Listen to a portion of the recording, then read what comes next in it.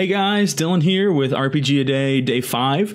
Today's question is, what game's cover do you feel best reflects its theme? And for that one, I have a very easy answer.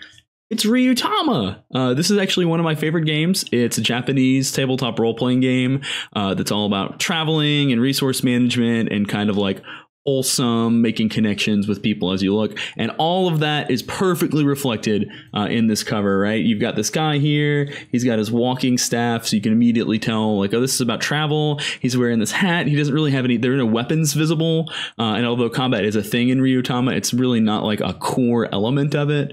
You can see, you know, they're very youthful characters. They have kind of like a very adventurous and positive look on their face. There's a cute little doggy who's got a bow on, which kind of reflects the wholesome themes. You've got the signpost back here. Just everything about this cover screams at you that it's a story about wholesome, you know, personal connections and travel. And I just love that. The art of the book also does that. The entire book is full of this really beautiful hand-drawn art, and you know, some of these you can't see it too well, but some of these are actually like hand-drawn comic panels. In the art design of the whole game follows the exact same patterns as the front cover.